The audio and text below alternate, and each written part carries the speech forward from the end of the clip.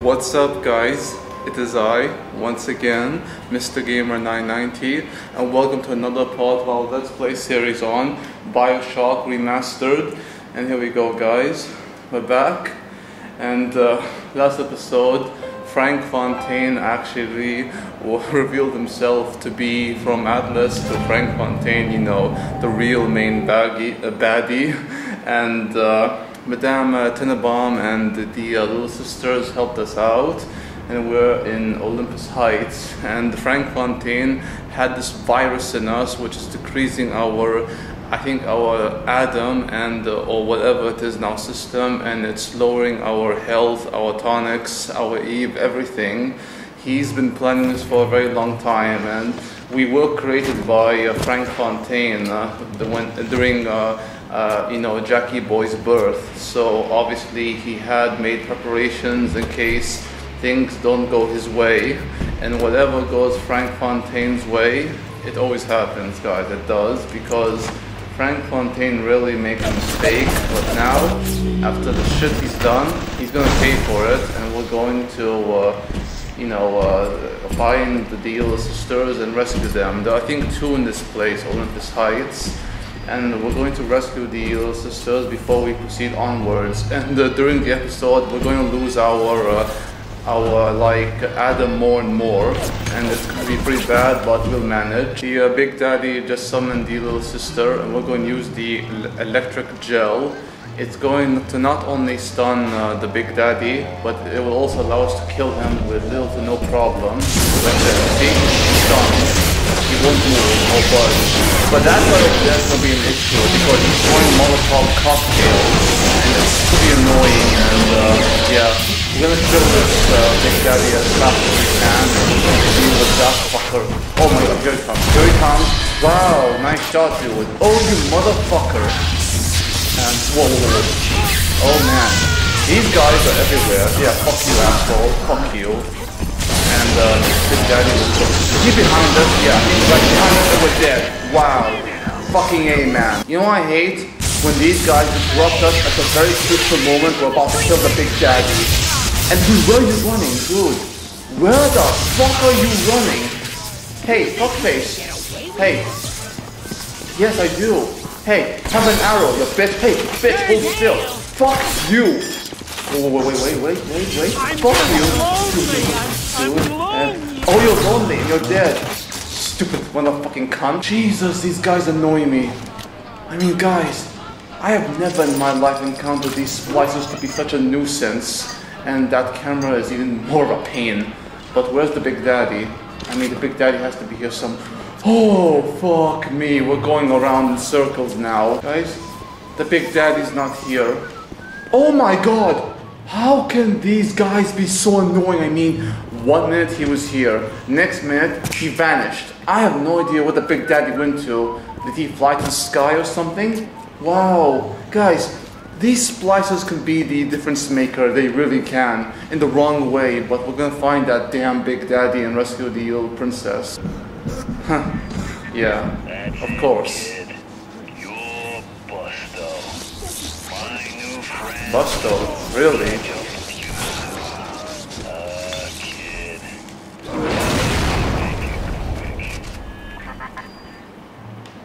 Oh, I really hate Frank Fontaine. I can't wait to get our hands around his little neck. Finally, we found the big bastard, and we're going to kill him this time with no interruption. No interruption. There we go. Fuck you.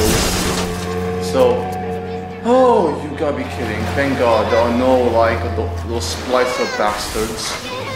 And we're going to switch back to our wrench. And there we go. The wrench. Well, what the fuck was that? Rescue her. 1 down, but guys, how did he go from there to here? I think he did flew. Not in the sky, but in Rapture. Adam improved every aspect of man except his character. Perhaps there is a plasmid that can grow the spirit. Perhaps in your DNA, the secret lies. I've sent a little one with some goodies to help ease your burden. Guys, she's so sweet, Madame Tenenbaum, because, you know, we're putting our lives on the line for her and your little sister. And I don't ask anything in return, no. I mean, I do this even for free. Just like I make videos for free, but what Jackie Boy's going through to save the little princess, to give them a second chance, it really does come from the heart and not something you need to pay him for. Even if you betray him, he'd still do it because, you know, the little princesses. Plus, they're too cute to not save, you know. The little sister's here somewhere. We just need to destroy the camera. Where's the fucking camera? Guy, there it is. Bingo. Good. I love using the crossbow. It's gonna work very effectively later in the game. But we're going to use the flamethrower more often than the crossbow and any other weapon, because obviously we upgraded it. And where's the Big Daddy? But it's going to be very effective against Fontaine when we face him. And yes, he's the final boss. And this door over here, I won't bother finding the code. I'm going to look up online because, you know, that's how I roll. Rock on, baby. But let's find the Big Daddy.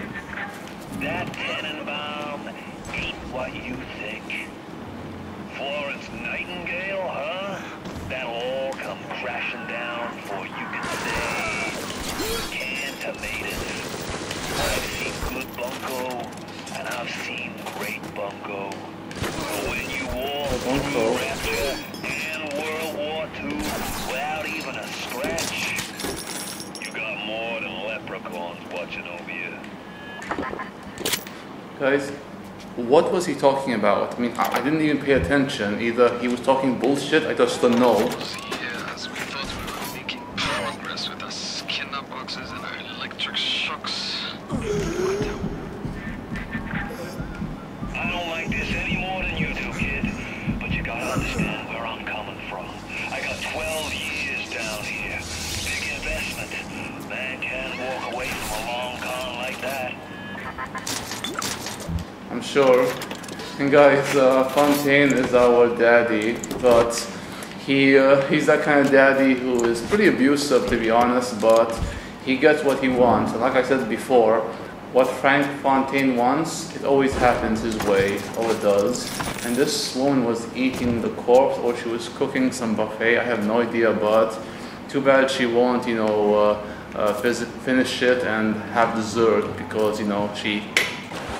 Fontaine to become some kind of boogeyman in Rapture. That myth gives him power. But peel back flim flam and a humbug, he's just another con man. And like all con men, he worries he'll end up on the wrong side of grift. That's why he commissioned the Lot 192.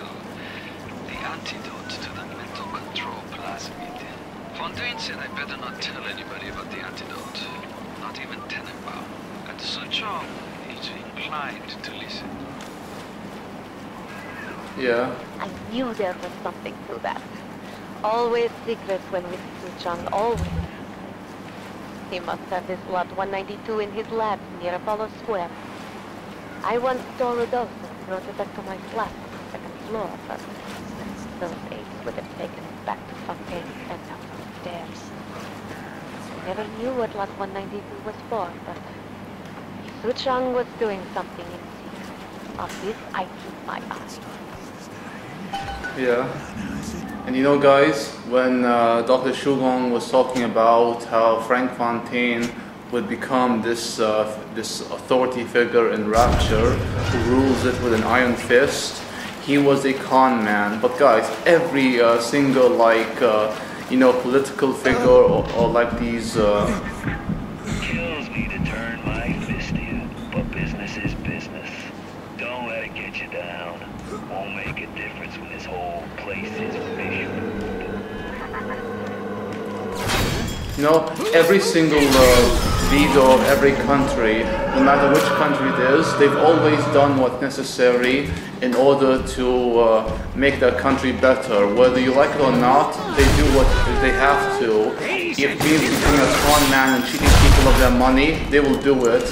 And guys, you may not like them, but you have to respect them. And honestly, I respect these kind of men and women who do it ever is necessary. Because honestly, this world is already fucked up. You have to do whatever it takes. Plus, my mama always told me that if You want something, you take it. You don't just ask for it. You don't beg for it like a little doggy. But you know what I'm going to enjoy, guys? I'm going to enjoy blowing this big daddy up. I mean, aww, my tummy's full. I'm sorry, princess. It'll all be over soon. But now, he's going down. Oh, no, princess, no. I don't want him to kill me. No, please, princess. You're too cute. You shouldn't think of murder. You shouldn't. I'm going to murder him. Back. Oh, there we go. Oh, shitty shit. This guy's still, princess, I'll get back to you soon. But I need to find where that fucker is. Oh, there he is. And there you go, fucker. There you go. Wow, tough bastard, ain't he? Where did he go? He vanished. Oh well. Doesn't matter. Oh, and so cute.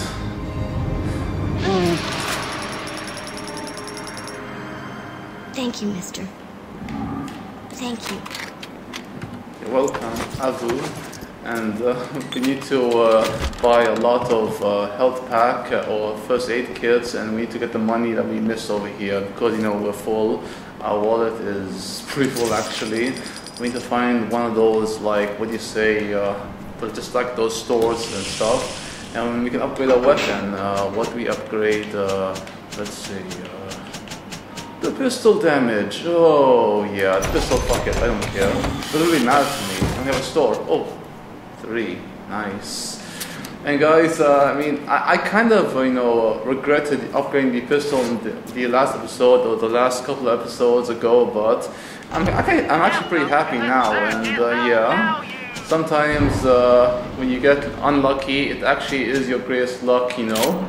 Yeah, it makes any sense, and I doubt it does, but let's go and find that, you know, the cure for Jackie Boy. Oh, look where we are, abandoned apartment. I just put save, by the way. It's to ensure that the game doesn't freeze on us, and plus it was just for, you know, safe precaution and stuff. And this abandoned apartment, it's pretty creepy. Then again, this is BioShock. A lot of things in the game are creepy. Your town, dude, it's abandoned. It doesn't belong to you. It belongs to Fontaine. And dude, right here, guys, where did he just go?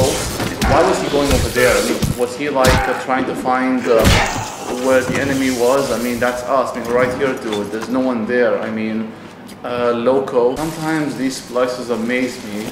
They amaze me in how fucking stupid they can be. And what's this? Aw, kitty cat. Wait, is this a real cat? Oh, it's a real cat, a corpse. Damn. I mean, I feel bad when a little girl or any human being die, but seeing a little cat like that, it just, ugh, you know, but yeah. And we found our first aid kit, but at the cost of our own life, and that's pretty bad, but hey, at least we got first aid kit, so that's good. Hate to see you this way, kid. Hell, I was there when you were born. You ever have a dog you gotta put down? Breaks your heart. Yeah, he's our daddy. He was there when we was born, and he's gotta put this dog down. I mean, I really love his voice, you know. Like I said before, it's not just the most distinguishable voice, it's also the most memorable, because Frank Fontaine, the actor who played him especially, he's a damn great voice actor, and I'd give him Best Actor of the Year in video games. I mean, no questions asked. I mean, this guy, his voice, when you hear that voice, your first thought is Frank Fontaine. That actor really deserves a lot of recognition for his voice acting. I mean, he's that damn good and he knows it. But we need to use a crossbow on that camera over there. The crossbow is very lethal and it's very accurate. It goes straight forward. And I really love the crossbow. It kind of reminds me of Daryl Dixon from The Walking Dead. Then again, every other YouTuber who ever used a crossbow in their playthrough, their first thought is Daryl Dixon. As much as I love Daryl though, he's not my favorite character. I mean, he used to be my favorite character, but now I would have to say it's Rick Grimes, and Daryl's obviously number 2. And my current one is a recent character in Season 7, it's Negan. Big Bad Negan and his girl, Lucille. Oh yeah, baby. Lucille is life and love. And pick up this tape. Looks like things have gone buster between Fontaine and his little German beanpole. Why a guy like Fontaine would waste his time with that spooky crowd when he could be getting the gravy from any dish he chooses is beyond the understanding of this paparazzi. Even reset the door code to 5744. Maybe to be double sure that beanpole don't sprout up in his yard again. Wow, he's obviously talking about Madame Tenenbaum. I mean, that guy has no respect for a woman. I mean, what can you say, men? Look at my home. Whoa. Torn apart by Fontaine and his pigs. No doubt he had the samples of Lot 192 taken to his penthouse. Entrance is in lobby, but the damn thing is always locked. You will not believe me, but there was a time when this place was all so beautiful. Guys, she's right. It used to be, but now shit like this and this. Honestly, guys, I mean, after all the shit that happened in Rapture, I feel sad for the little sisters and Madame Tenenbaum and shit like this. Like I said before, men. What do you take me for? Some kind of mental incompetent? We tossed Mother Goose's roost the moment she decided to grow a conscience. You won't find nothing here, kid. Just maybe your memories. And trust me on this, you don't want them. What do we do? I mean, honestly, if we do want to know our memory or whatever you're talking about, then that's our choice, you know? Where exactly is this arrow pointing to? I mean, we went down, we went to the library, but there's nothing unless there's something we're missing, like down here. I think there is, I just can't seem to spot it. So you go this way, but wait, it's locked. Oh, wait, is this a lock? How do you open it? I mean, how? Is there like a secret passage or something? Or do we have to go above? Or where exactly? And we did. That was a lock apparently. And that's a Big Daddy. And he took down this lady, but she's not dead for some reason. I mean, he's hitting her, or rather he's pushing her away, and she's not dead. It's amazing how weak these Big Daddies are unless you provoke them. Ryan's flesh and blood. Why'd I go to the trouble? Otherwise, you'd have been cut in two by the first security bot you crossed paths with. But not Ryan. He made it so his security would recognize his genetic structure. With half his genes, you ain't immune, but you got just enough to throw them metallic nukes off their game. Wow, I mean, he keeps talking shit like Frank Fontaine. I can understand where he's coming from, and I do, guys, but honestly, what he's talking about now, and how delusional he is, he really has lost touch, and he really has gone mad. I mean, Frank Fontaine is truly a tyrant and a monster. I mean, I really don't want to judge a character as either a monster or someone who's selfish, but Frank Fontaine really fits that description. I mean, he really is, in every sense of the word, a monster. But we're going to end the episode right here. I'm going to continue to explore Olympus Heights more, and I'm going to obviously look up online the code for that elevator, which is where we have to go to, as indicated by the arrow. And until next time, peace out, take care, adios, amigos, au revoir, and sayonara.